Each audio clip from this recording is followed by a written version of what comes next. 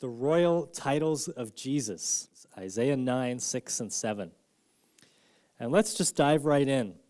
It says, "For unto us a child is born, unto us a son is given, and the government will be upon his shoulder, and his name will be called Wonderful, Counselor, Mighty God, Everlasting Father, Prince of Peace." Isaiah was prophesying to God's people during dark and gloomy days.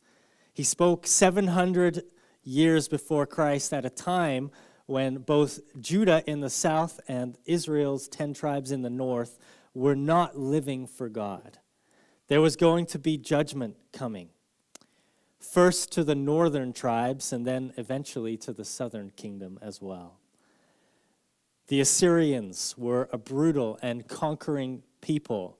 Maybe you remember the description of them from our study in Jonah in the summer.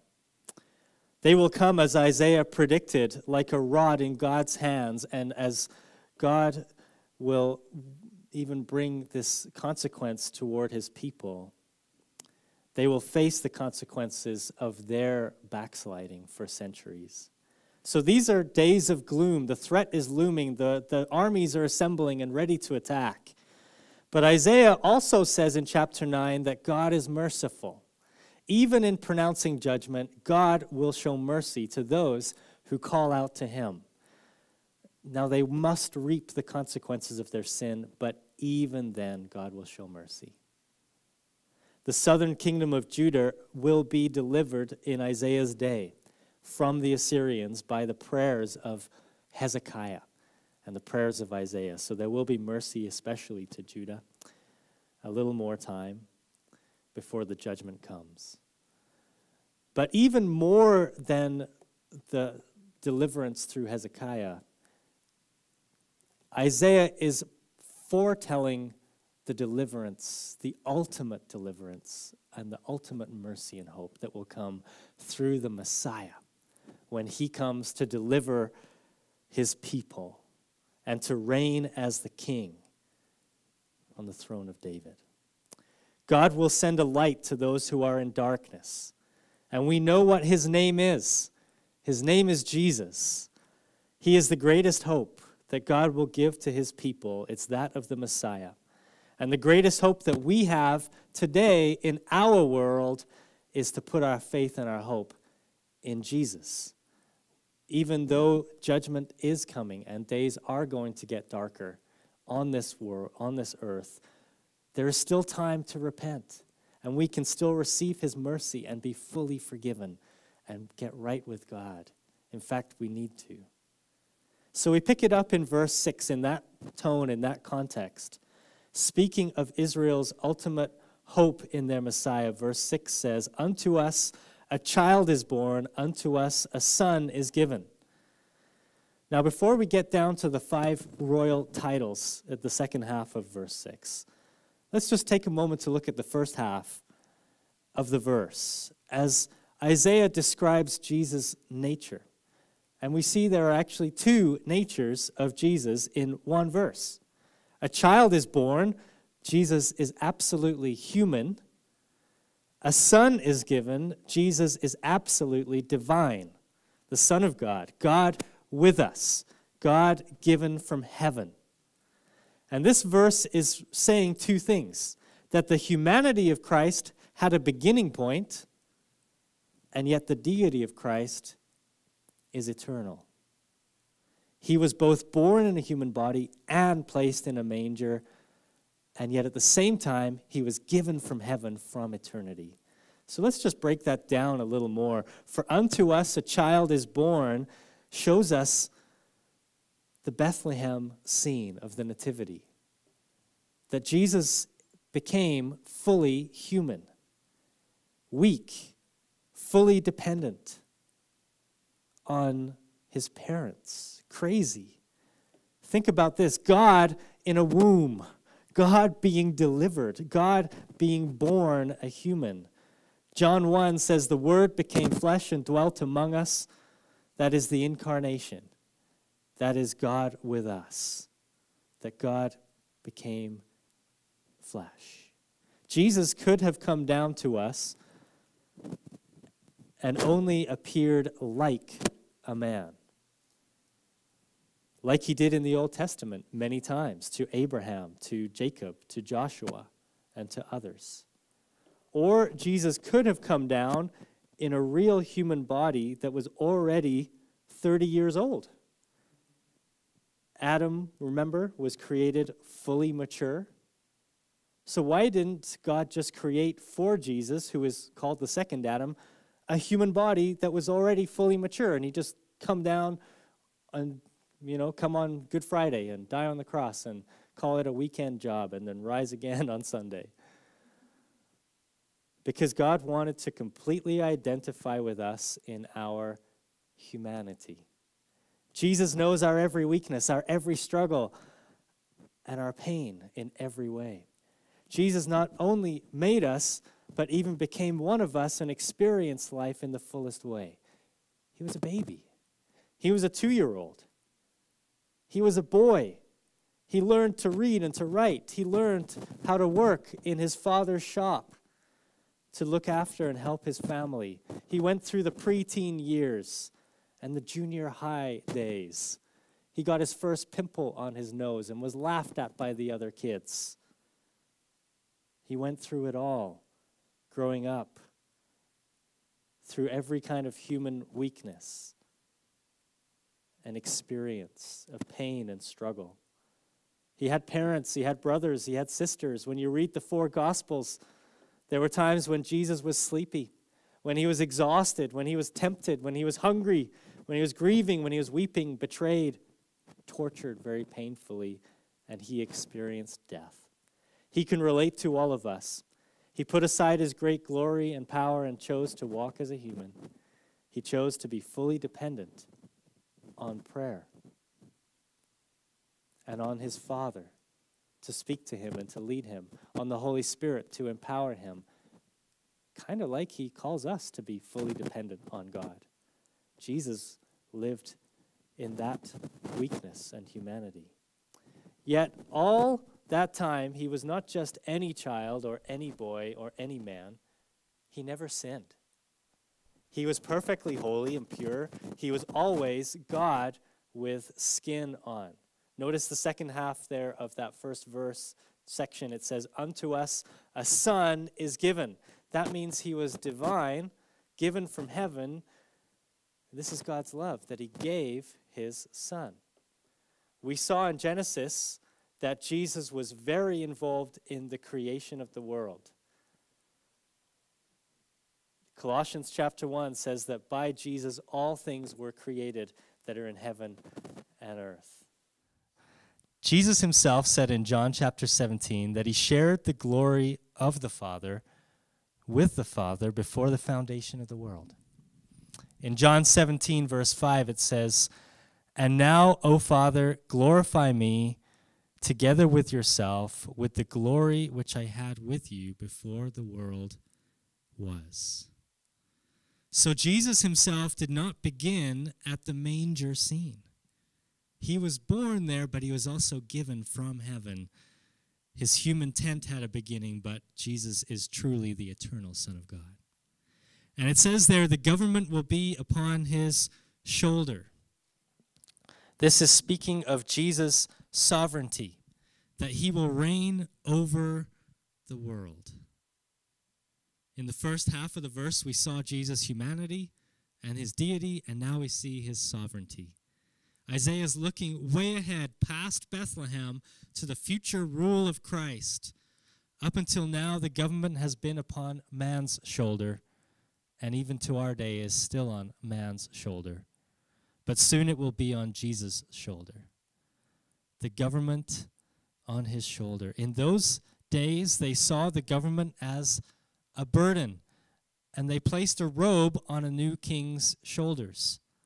Sometimes we think of our shoulders in the sense of a burden. Can so-and-so shoulder the weight of their responsibility? Can I shoulder all of these things in my life? The old story is of a king who wanted to rule his people well, and he decided to take off his robe and disguise himself as a peasant 2 times a year and walk amongst the people and rub shoulders with them in the markets without any security or hint of his royalty. His advisors tried to persuade him not to risk his life like that, but he said, I cannot rule my people unless I know how they live. So Jesus came and became one of us for 33 years in a similar way. And because he now has served us and selflessly died for us, he will be the perfect ruler one day. He will carry all the full weight of leadership of the whole world upon his shoulders. He won't just be a front man for the cameras or a figurehead in a complex organization. He himself will be the entire government. He'll be the best leader this world has ever had. And that's why we often say, come quickly, Lord Jesus, come. Maranatha. It says there, the Son who is given from heaven will reign. You guys, in his first coming, Jesus came as the suffering servant. In Jesus' second coming, he will come as king. One day, when he comes back the second time, he will clean up all the sin in the world. He will defeat the armies of the Antichrist at the Battle of Armageddon, and he will take his rightful seat on the throne in Jerusalem and rule over the whole world. And in that day, the government will truly be on his shoulder. Jesus, he is the king. He is humanity, deity, and sovereignty. That's the first half of the verse there. But let's now look at the second half of the verse.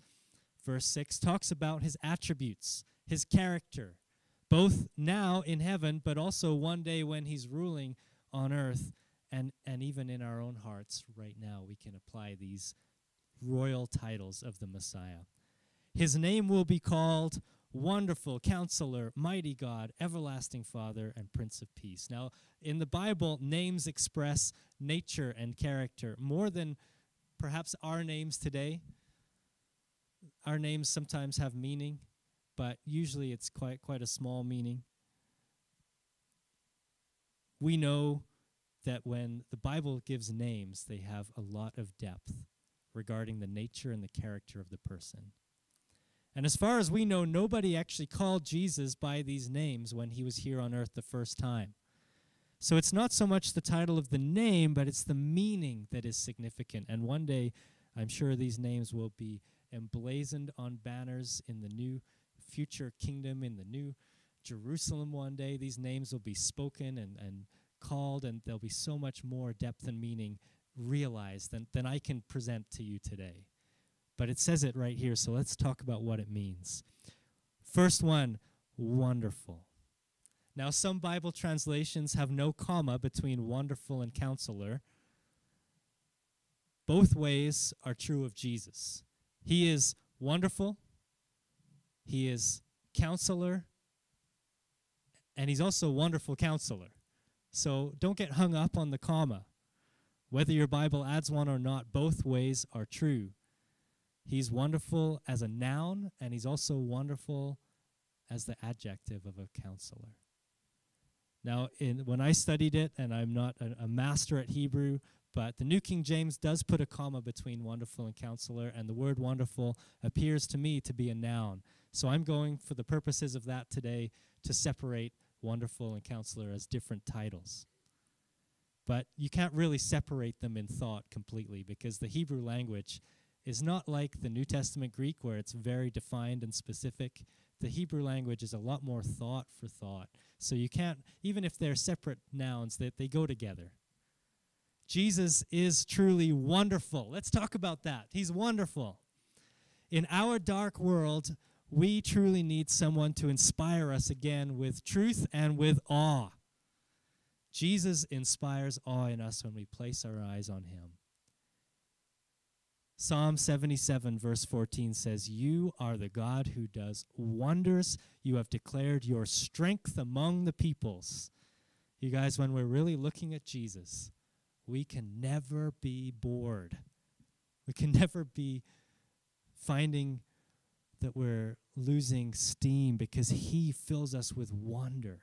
Mary said it like this: "He who is mighty has done great things, wonder-inspiring things for me, and holy is his name." You guys, he's worthy of our awe and our praise. He made himself of no reputation, even though he was equal with God. And he became like one of us, taking the form of a bondservant, coming in the likeness of man, and being found in appearance as a man, he humbled himself and became obedient to the point of death, even the death of the cross. You guys, Jesus did all this for us.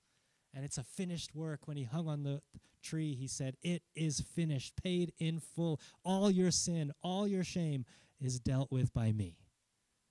And it's gone, paid for. Your debt is gone. Therefore, God also has highly exalted him and given him the name which is above every name, that at the name of Jesus every knee should bow, of those in heaven and of those on earth and of those under the earth, and every tongue should confess that Jesus Christ is Lord, to the glory of God the Father. That's from Philippians 2. You see, he deserves our knee to be bowed, our tongue to confess, for all that he has done for us. You guys, in our world, we are very quick to give glory to men and women, to exalt and praise people for their skills, for their art, for their hard work, for their talents. And there's nothing wrong with encouraging people, but there is something wrong when we idolize men and women and make them our heroes or give them glory. But you guys, we cannot exaggerate our estimation of Jesus. He alone is worthy. He's the only one who could die for our sins. No one else could do that. No one else could even help him. It says in Hebrews 1, when he himself purged our sins, sat down at the right hand of the Majesty on high. He by himself purged our sins. No one can even assist him, but he did it all for us. So how do we personally relate to this title, Wonderful, Wonderful One? Well, the question I have for you is, what do you think about first thing in the morning when you wake up? What do you fill your mind with? In Philippians, it says, "Finally, brethren," Philippians 4:8, "whatever things are true, whatever things are noble, whatever things are just." And I want you to think of Jesus. Whatever things are pure, whatever things are lovely, whatever things are of good report, if there's any virtue or anything praiseworthy, meditate on Jesus. Put him first in your day. And when we turn our eyes onto him, we're filled with that wonder, that sense of awe, and we give him glory, and there is fulfillment in praising him, because that's what we were made to do. You guys, I've been thinking a bit about Boxing Day yesterday, and the temptation with my smartphone while I'm at home spending the day studying, preparing, to just quickly go on to different websites and stores and Amazon and all those things and see what's for sale today. I can't go to the store today, but what's on there? And the temptation continually to go back toward consumerism and look for fulfillment in finding a deal, in getting some material object. I didn't end up buying anything. But you know what? Rather, it's better to be in awe of Jesus. And that's what the Lord was convicting me about. It's not wrong to buy something in the January sale. I think Megan bought a nice little, magic bullet spinning, blender so we can make smoothies. Like, great, we got a deal. But our heart can easily draw towards stuff, and it never satisfies. Make sure you're focused on Jesus and the wonder. You'll see him as wonderful, and you'll know that pure joy of being in awe of him. We've been studying creation. I'm in awe of his creative power.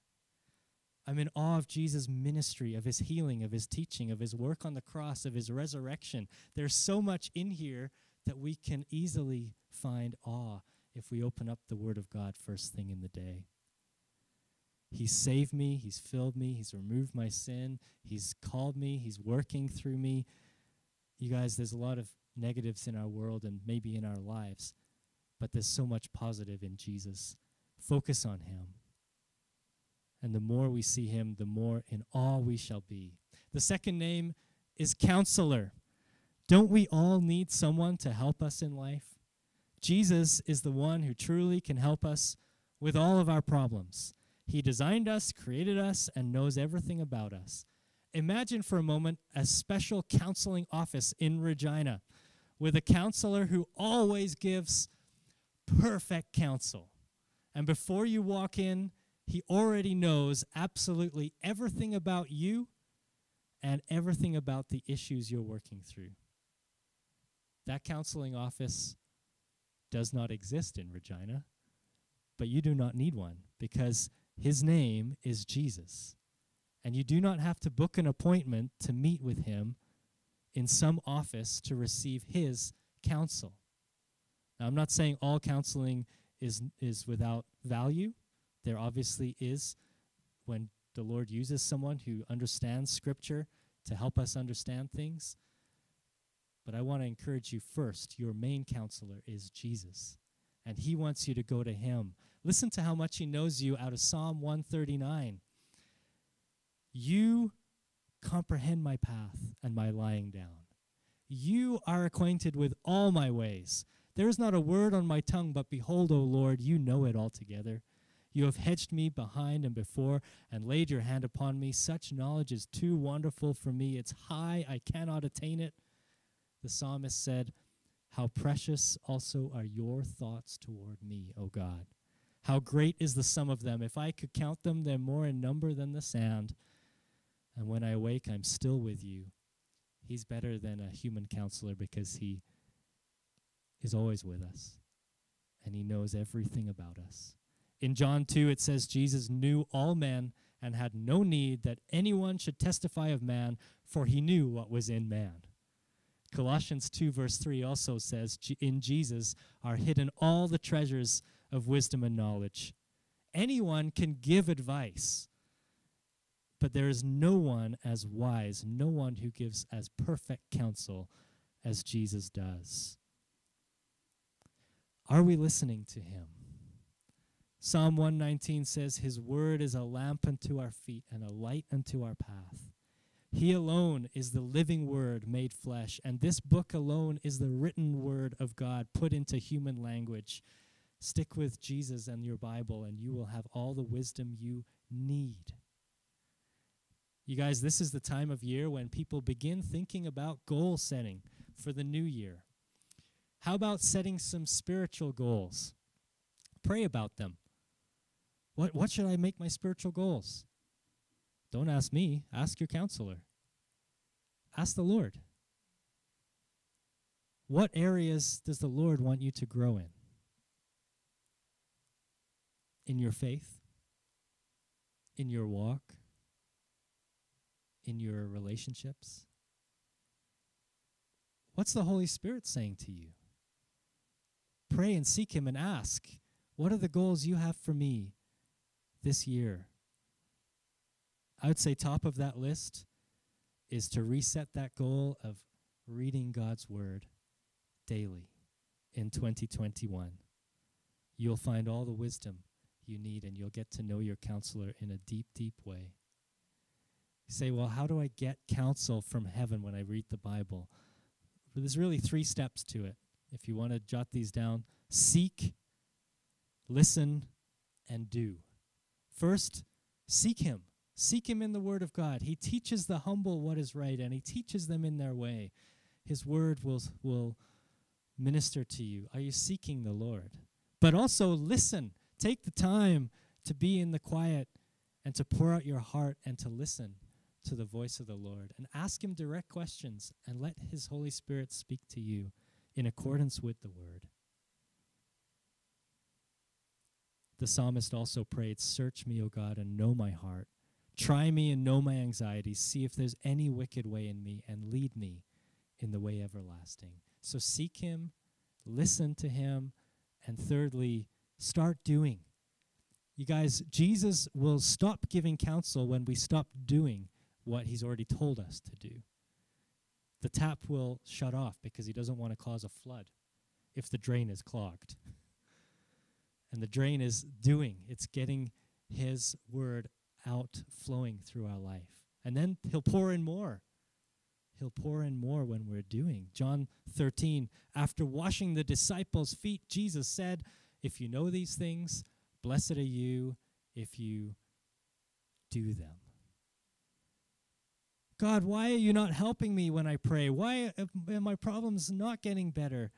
Well, ask yourself the question, are you doing everything he has told you to do, that you know you should do? And then as you're doing, he'll reveal the next part of his plan, of his wisdom in your life. Jesus ended the Sermon on the Mount with these words, whoever hears these sayings of mine and does them, I will liken him to a wise man who built his house on a rock.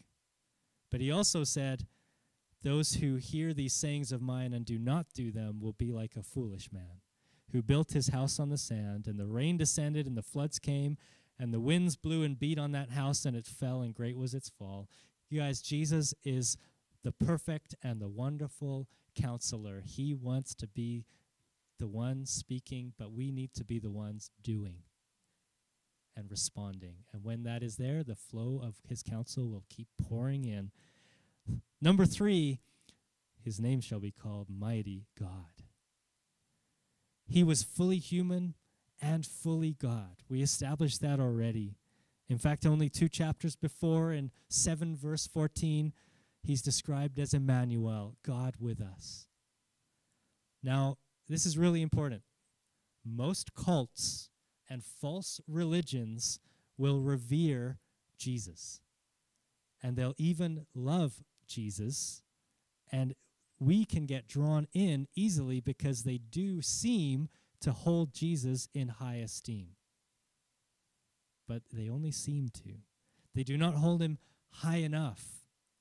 When it comes down to it, most cults categorically deny that Jesus is God. And that is the problem. Oh, they might say, Jesus is great, come to Jesus. Jesus is your Savior. It's not what they say that's wrong. It's what they're not saying that we've got to listen for. Hold on. Who is Jesus? Is he God? And if they don't say yes, if they don't affirm mighty God, then they're a cult. And they're out to deceive you and present a false Jesus.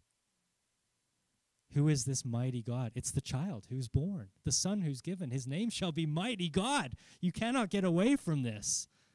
It's so clear. In fact, there are so many verses. I can think of probably 50 different verses as clear as this one that show us that Jesus is God. You have to change the Bible and change the words in it, like the different translations that are used, in order to try and get away with it. But we know that he is God. Matthew 1:23. Remember what Gabriel said? Behold, the virgin shall be with child and bear a son, and they shall call his name Emmanuel, which is translated, God with us.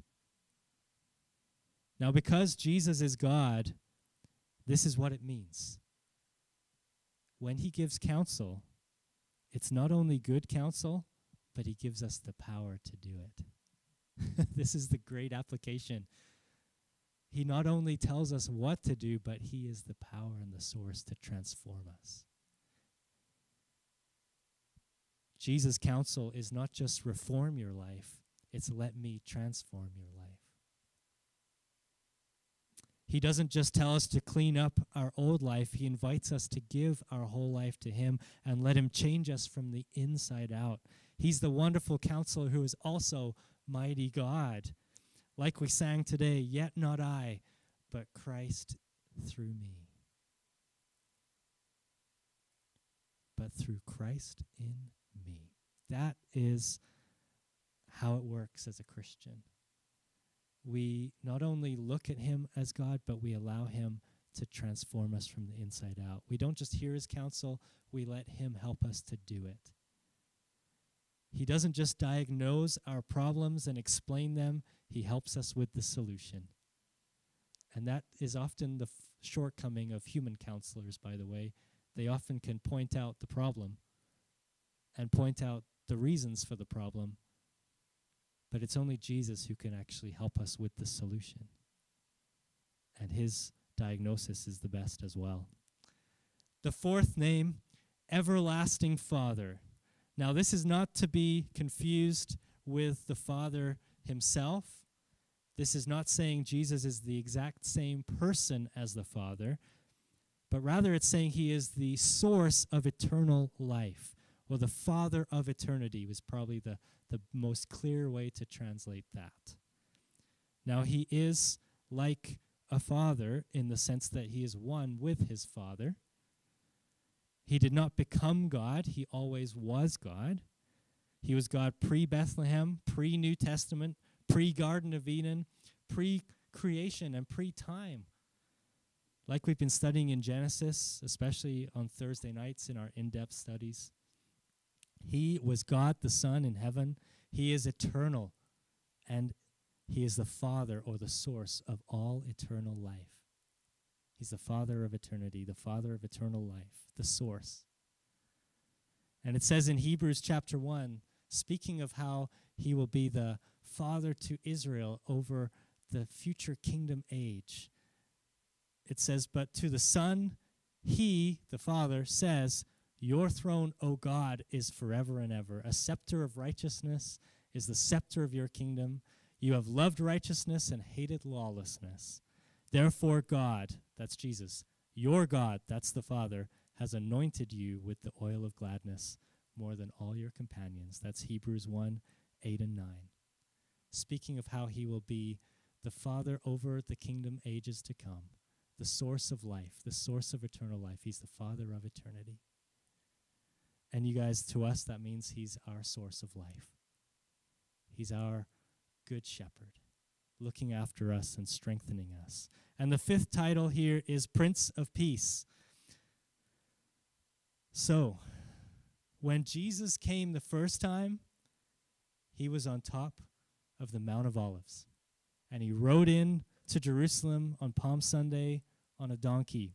The donkey symbolized peace terms being made by a king. So they called him Prince of Peace. They bowed down to him. They brought those palm branches out. And yet he did not rule and reign. It was a future prophecy coming as a foretaste of coming attractions. And when he comes the second time, he will rule as the Prince of Peace. And we know that in order to do that, he has to wipe out sin and wipe out the devil and the Antichrist who will rule over this world and the nations who come against God and his people in Israel. In Revelation 19, it talks about this, that he will come again to Jerusalem, not riding on a donkey, but riding on a white horse. It's also in the book of Zechariah. Why? Because he will judge and make war. Why will he do that? Because he will return to this world in the middle of a worldwide conflict.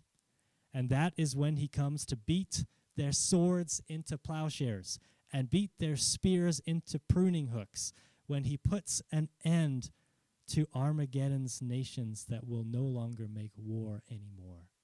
And Jesus will set up his true kingdom of peace. That's what's coming.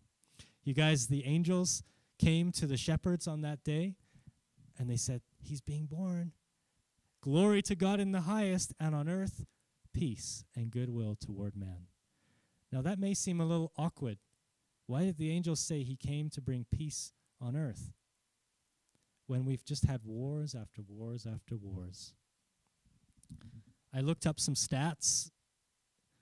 This year in 2020, of course, was 75 years since World War II. We've been without a global war for a long time. But did you know that the world is still full of smaller but very brutal wars? In 2020, there were 90 wars or deadly conflicts around the world. 64 of those had over 100 deaths.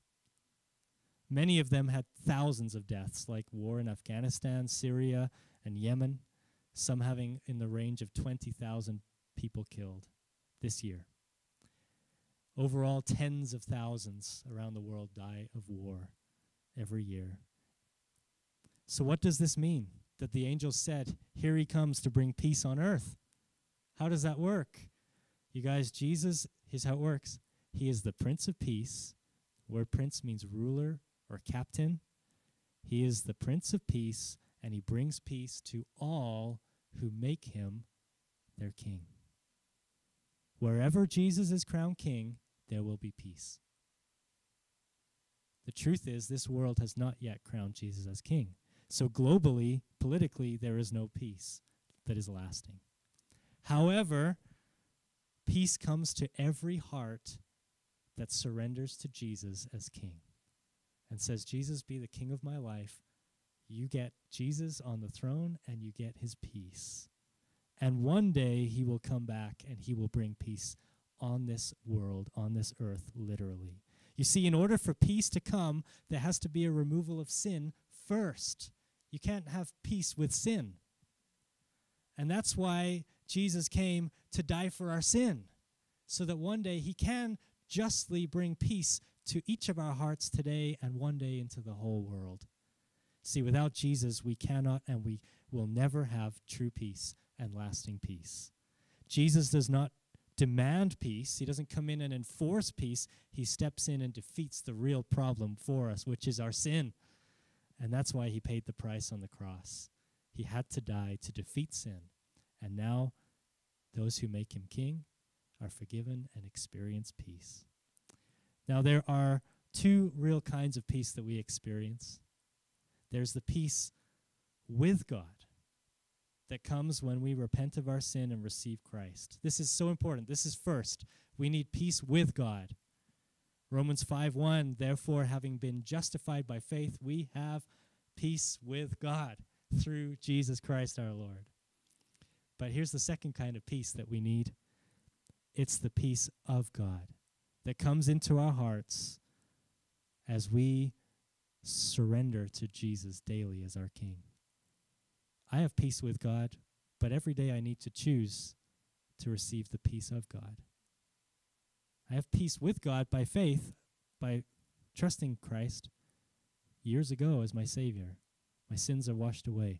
But if I want to experience and walk in the peace of God, well, Philippians 4 puts it like this: be anxious for nothing, but in everything by prayer and supplication, with thanksgiving, let your requests be made known to God, and the peace of God, which surpasses all understanding, will guard your hearts and your minds through Christ Jesus our Lord.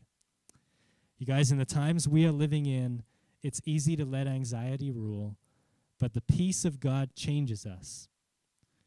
It changes the way we see life, the way we interact with the world, the way we interact with people.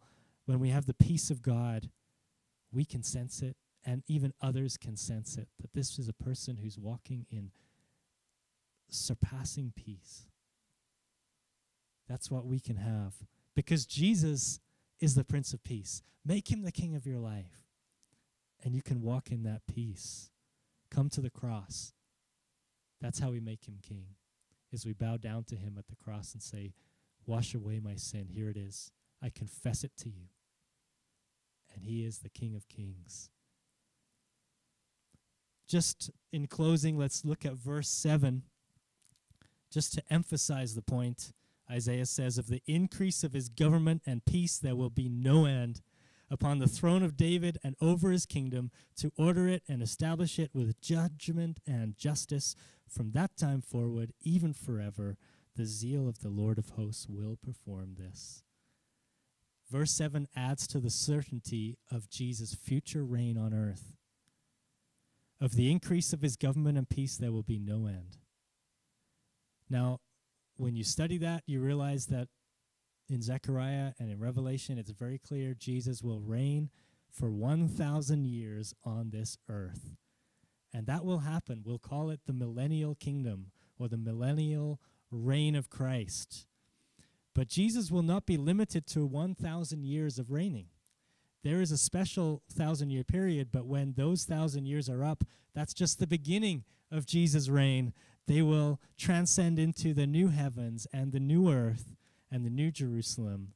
And verse 7 says there will be no end to Jesus' rule and the peace that his reign will bring. Of the increase of his government and peace, there will be no end. His peace will be everlasting and even increasing in wonder and glory forevermore. Where will he reign? It says there, upon the throne of David. That is in Jerusalem. What will that reign be like? He will order and establish it with judgment and justice. There are many more descriptions given in Old Testament prophecies, but here Isaiah describes Jesus' future reign on earth as order, not chaos, as justice, meaning an end to all oppression and injustice in the world. Oh, I can't wait for that. That's why we're looking for Jesus to come. That's why our hope, our blessed hope, as Titus 2 says, is to look up and say, Lord, is today the day? I don't know, but I'm ready, Lord, or I ask you to help me to be ready, to be walking with you and not living for myself. In conclusion, Jesus is the King of Kings. When they hung him on the cross, there was a sign above his head that read, King of the Jews. In Revelation, when he returns, his sign will be King of Kings and Lord of Lords. And one day, his literal physical kingdom will come to the earth, and he will be known by everyone on this planet as Wonderful, Counselor, Mighty God, Everlasting Father, and Prince of Peace. But the message here today is that Jesus can be all of those things in your life right now.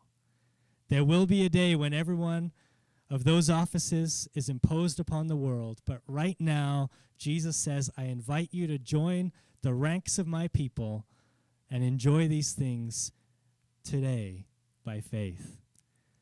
How do I enjoy Jesus as the wonderful one in my heart? Lord, I'm looking to you.